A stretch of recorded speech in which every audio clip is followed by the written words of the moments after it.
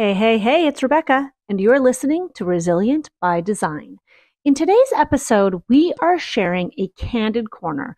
You guys really loved it when we shared Candid Corners a little while back, and so we thought, hey, why not? Let's bring it back. It's summer, basically, and it's fun to just hear these candid conversations that I have with my design community and the questions that I get asked and the answers I give. So today's Candid Corner is a special one because we talk a little bit about the economic slowdown and how it can be important to diversify your revenue. We also dive into sourcing. I share my personal experience on things like sourcing art, how to get clients to budget for art so that you're not stuck using HomeSense finds, and how you can go about sourcing that and getting clients to sign off. I share some candid experiences about my own personal client and situations that I've been through, which can be pretty funny. But then we also talk about the economy. It's not all doom and gloom, but I think it's an important conversation to have. It's about getting prepared. How do you manage your pipeline, track your leads? How can you diversify your revenue and still have money left over for professional development?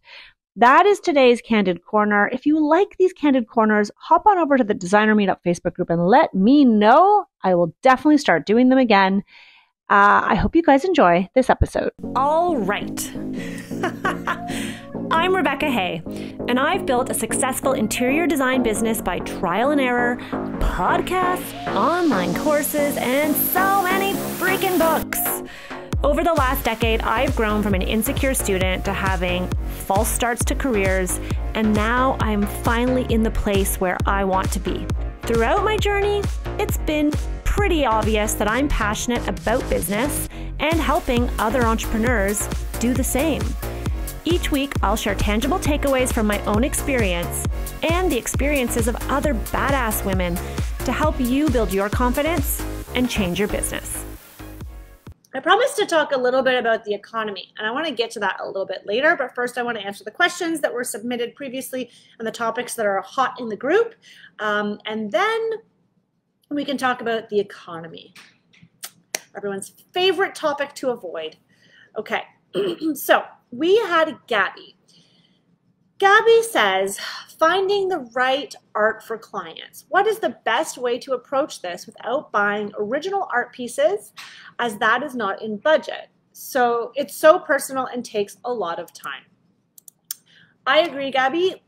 Art is a very personal choice. Here is one way that you could do it. There's lots of ways that you can do it when you want to source art for your client. One way is when you're doing the presentation, you highlight the key areas where art is really needed and important. So you could say there's like a feature wall in a dining room, or maybe it's above the bed or wherever, or above a console, or whatever the areas are.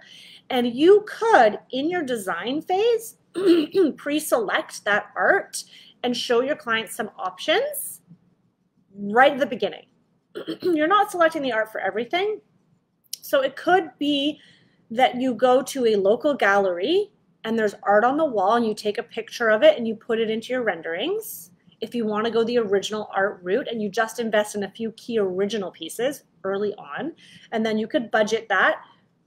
Or it could be an online resource for art. You could try a place like Wendover. I was visiting their showroom at High Point Market, and they've moved to a beautiful new building. It's a really lovely showroom. They have all kinds of art. It's not original, most of it. They probably have originals as well, but and you can print it any size on any substrate and do any type of framing at all the different price points. And they have, like, you name it, like oil on canvas, acrylic, landscapes, photography, mixed media, like boom, you've got it all. Modern, traditional, abstract, everything. And you could place that in the frame that you think would work, pre-price it, put it into your presentation, so that if the client's like, yes, it's already locked in and the price is there and you can order it. What happens more often than not, because art is super personal, the client might say, ooh, yeah, okay, I see the need for like a piece of art above that console, but yeah, this piece isn't really doing it for me. I don't really love black and white photography. Great. We've opened up the conversation. What do you like? Would you like us in revisions to select something else? Or why don't you go to Canvas Gallery? Why don't you go to PI Fine Art yourself on your own, or go to a local gallery when you're on vacation? These are the parameters. We're looking for about this size, and let us know what you find. It's one way to do it. Another way to do it is you could simply put in an allowance at the beginning for art, and you could, add up all the areas that you want to put pieces. If this is assuming the client doesn't have anything. I'll get to what happens if the client has art. And you put in an allowance, 5,000, 10,000, 2,000, I don't know, depending on the size and scale of the project. And you could say we put in an allowance because it's important that we purchase especially the key art, or the key art that we want to put, whether it's photograph, painting, what have you. And so that at the end, we are going to bring pieces physically to put into the space that we think could work, and you can make the decision if you like it. If so, it's in the budget and we keep it.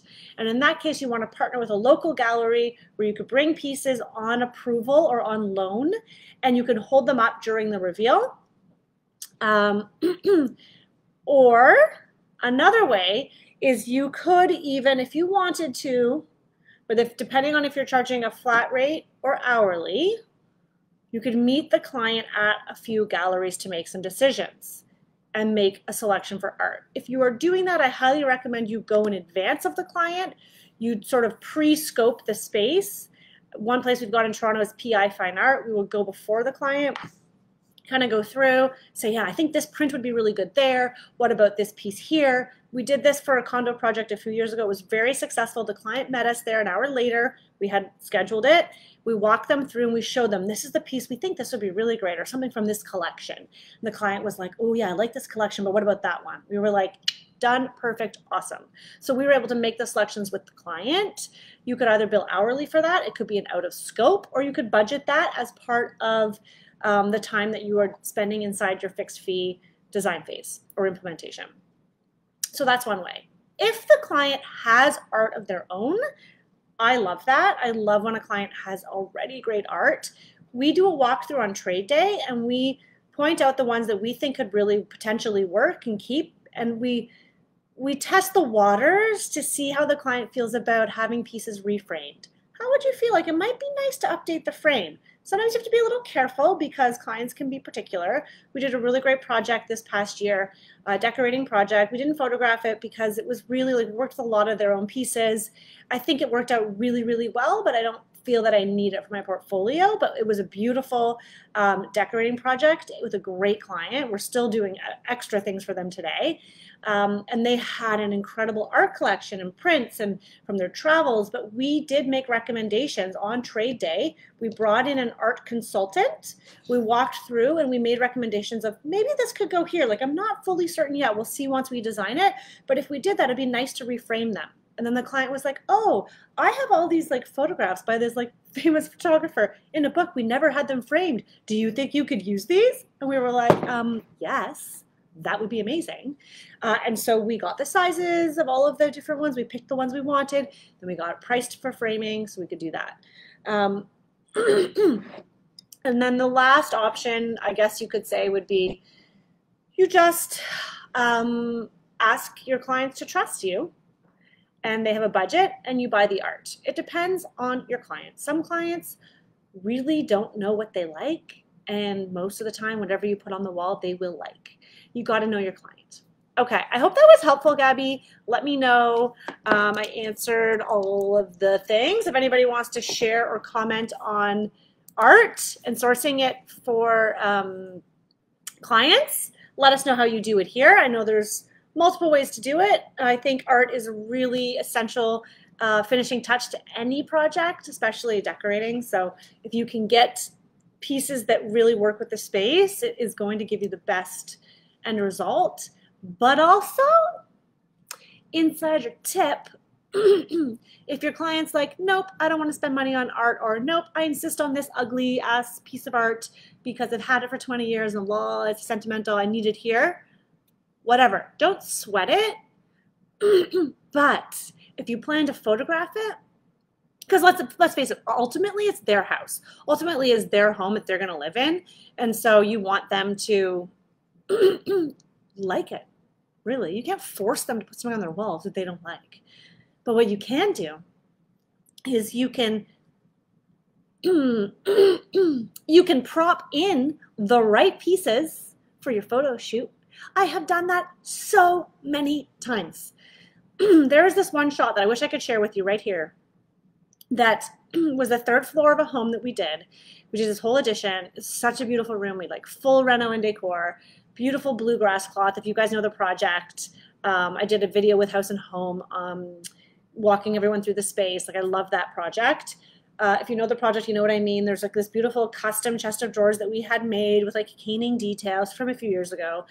And I found the perfect art to go above it.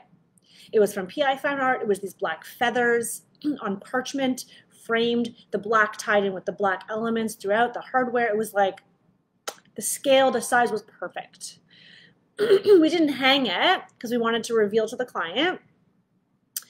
And the client was like, yeah, I don't know. Yeah, we're not going to buy it. And I was like, how can you not want to buy this art? It's amazing. It's fine. It's fine. We just propped it in for the photo shoot. But because we couldn't hang it on the wall, not even with a 3M, because it was wallpaper, grass cloth, our photographer, Mike Hayetsky, had the brilliant idea. He took, wait for it, a bunch of books and stacked the books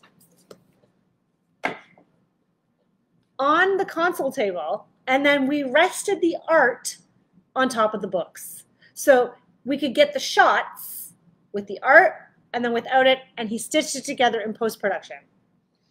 And so now, forever, from this day forth, that room looks like that art is hanging on the wall. And it is the finishing touch, in my opinion. So don't be afraid to fake it, to prop in, to bring in other art for photo shoot day. Don't worry about offending your client. You can just tell your client, listen, like we just, we want to either respect your privacy and not use your art, or we want to, it's just going to help us get that magazine look or whatever. Most people don't even say anything, and most of the time they're not even there for the photo shoot. All right, that was a lot of time talking about art. I didn't know I had so much to say about art. Okay, what other questions?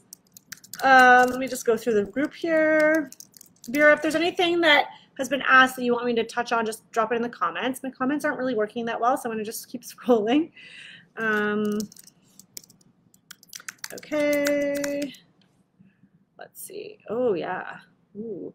A lot of sourcing, so many sourcing questions. Guys, this is such a great place to ask these questions of where to source things.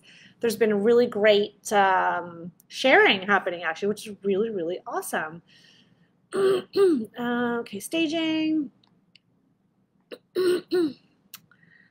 There are some designers extending their services to other designers. I mean, this really isn't the group for self-promotion and posting, that type of thing, but we'll let it slide since I know that we're all just here to help each other. Made goods here in Canada. Okay, another sourcing question. Yes, you can get it through LT in Toronto. All right. Okay. Guys, that's all the questions. Unless I've missed something, I want to talk now about the economy. And I just want to remind you that it's not all doom and gloom, but there is a softening and there is going to be a change. And I just think that it's important, and this is the same type of conversation I had in 2020. I just really think as designers, we need to get ahead of it and just be prepared. And I always say it's better to be prepared for the worst case scenario than to not be prepared and then not know what to do or be scrambling to make money. And I think where the design industry is sort of seeing it happen a little later than other industries, because guys, I got my hair cut yesterday, it's driving me crazy, because we were all so slamming busy 2020, end of 2020, 2021, right? New projects were starting even into 2022 that I think a lot of designers are still smoking busy because of the projects that started in the last 18 months. And so because those projects too take a really long time, I think sometimes people are, you're in it and you're maybe not looking ahead to what's coming for the pipeline. If your pipeline is filled for the next 2 years, ignore what I'm going to say, because this is not for you. You're good. You got 2 years to figure it out. But if your pipeline isn't filled and if you are starting to feel like the leads are slowing down a little bit, you're not getting as many inquiries, you're not getting as many emails or phone calls, people aren't jumping on the consultations, or consultations aren't turning into projects. I do, first of all, hope that you're tracking. So, because like we're getting close to the end of the year, and on the podcast, I always share kind of what I do for my end of year review. And every year it's a little bit different. So this year I'll re-record mine and I'll share what I'm going to be doing this year. But it's really important to track your leads and the numbers of them, and to look back year over year, month over month, how many leads came in, how many of those leads turned into a discovery call, how many of those discovery calls turned into a consultation, into a full job, blah, blah, blah. The reason you do this is for a few reasons. One, you want to understand what types of projects are going through, where people are falling off in your funnel, and also what is your conversion rate? Is your conversion rate going up, or is your conversion rate going down? All of a sudden, are you booking more consultations, but they're not turning into projects? These are the data points that you want to look at when you're looking back, so that it can help you plan for the year ahead, so you understand how many consultations you need to turn something into a full project. Because sometimes just because you're getting more inquiries doesn't actually lead to more jobs. I think that as much as I talk about having a core service offering, and I think everyone needs a core service offering, and this is something that I talk about to the point of exhaustion in Power of Process, I do think that when times slow down and the economy starts to correct itself, there's an opportunity to diversify. And I always think it's a good idea to diversify your revenue, to have multiple revenue streams without overcomplicating your business. And what that looks like to one designer will be very different for another designer. For me, we have coaching programs. We're going to have a retreat. We have the design projects. We're working with builders. For some other designers, it could be really just promoting consultations. And maybe you love pillows and you notice your margins are really great in pillows. Maybe you want to just start selling pillows online. Maybe you want to go after decorating. Maybe the real estate agents is where the best leads are coming from, so you want to focus your energies. It's about getting, I think, a little bit scrappy and starting to pay attention to where the money's coming from, so that you know where you want to invest in the year ahead to get more projects to bring in more money. There's no silver bullet answer to what to do when things are slowing. But I think the most important thing that you can do is be aware and know your numbers. If you haven't listened to that 3-part series on my podcast, I highly recommend you go back and listen to it. I interviewed Mary Lee Wright, our operations manager, where she walks you through understanding your numbers, the key metrics in your business, because if you don't know your numbers, it's going to be really hard to focus in on those few areas that are bringing you the biggest dollar. And I do believe that in times where economic restraint is happening, the companies that strategically invest and spend money will be the ones that come out ahead. Whether that is investing in another human for your team, whether that's investing in personal, professional development for yourself, whether that is investing in marketing or branding, whatever that looks like to you, because everyone else is holding their breath and slowing down, you will get that forward momentum. I would love to have this conversation here. I would love to hear how everyone is doing. And the comments aren't really working today. So maybe what we'll do is we'll create a post and get people to kind of share, like, how are you feeling about the economy? Does it feel like it's slowing down, or does it feel like it's full steam ahead and you're going to be gangbusters in business forever? I would love to know what's going on in your business, because it's going to be different for everybody. And I literally have no comments. If you feel like you want to talk about this, drop a comment right now. If this is a replay, drop a comment right now inside the comments below this video, which, by the way, this camera, Vera, is so terrible. I think it's time to upgrade our camera. It's usually way better. I don't know what's going on. It's so blurry. I don't know. I look blurry to myself. It could be my eyes. No, I don't think it's my eyes. I don't think so. Anyways, there you go. Test. Yay. Angela, I got your test. Okay, well, Angela's comments coming through. Amazing. Angela, yeah. Oh, and one other thing I didn't say before. If you are a POP, we have our closing graduation ceremony tomorrow at 2 o'clock on Zoom. So if you are a POP, check your email, check your portal, check the Facebook group. We're going to be in there giving you all the love as we wrap up this round of Power of Process. If you are someone who's feels like they missed the boat and needs Power of Process to kickstart 2023, don't worry. It's coming back in the spring. We've got you covered. Just get on our wait list, because if you're on our wait list, you always are the first to get special offers. And so I think that 2023 is potentially going to be a really good year. Okay, there's people in the comments. Okay, thank goodness. There's other people here. Yasit, I'm scared, but I'm investing in myself to hopefully get that momentum. And can I just say, on a personal note, Yasit, from the time that I met you when you did Power Process in the spring till now, like, I have seen you grow by leaps and bounds. The time that you are investing into your process, into your internal documents, and into everything you do, it is paying off already, even if you don't see it, because the rest of us can see it. So keep doing it. It's amazing. Angela says business is booming over here for design, but you're worried about implementation. Gada says, yes, love to talk about this. I'm busy now, but worried the economy moving forward. See, business is way slow for me in Denver. Angela says, I've had a few clients who are moving ahead more slowly.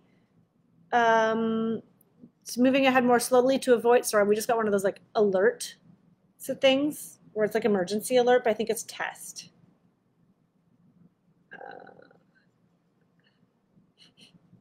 Good, the test works. Testing. Stop it, I'm crying. Yes, seats. I needed to hear that. Thank you. I love it. Like, if you're slow, that's the time to invest in your professional development, because you have the time. And then when things pick up, you are freaking ready to go. And you now have the time to get out there and bring in the leads.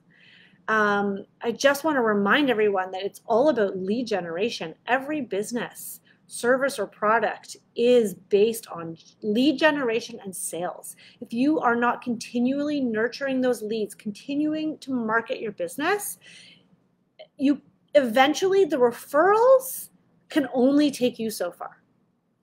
That's how I feel. If you want to grow and scale, referral business is amazing because it keeps you getting those great clients, keeps you in business. But if you want to grow and get bigger and do more faster, then you need to invest in the marketing and you need to get the word out about your offering. You got to get confident in how you price your services, right? Make sure you've got a process set up and then get the word out. Okay, this is a really interesting comment. Siren says, I'm not into design, but I'm not interior design, but I have a home decor product line, like pillows, throws, and more. And I hear retailers saying business is real slow. Interesting. So interesting. Stephanie says, also invested in programs and now learning them. Amazing, Stephanie. Yeah, I think that that is what we need to take our cues from other industries, because interest rates are going up, which means people are hesitant to borrow money to renovate or to move houses. So it depends on your ideal client. Who is your clientele? If your clientele is the type of person who is middle income bracket, and they typically would borrow money from a line of credit to do their renovations or to decorate, then this economy is going to hurt a little bit.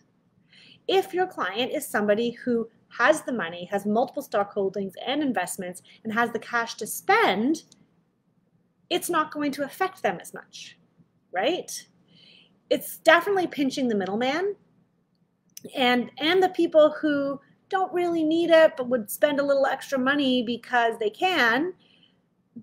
They're going to start thinking, people are getting laid off. I'm not here to be doomsday, but I think we need to be very aware of the fact that there is a shift happening. We are already in a recession, and that I think the design industry is going to really experience it to a certain degree next year. And so I think the more that we can get ourselves prepared for it and set ourselves up for success, the better able we will be to weather that storm. It's all about being prepared, I think, and I think this is a conversation that we can have weekly. Let's talk about it. Let's have these comments.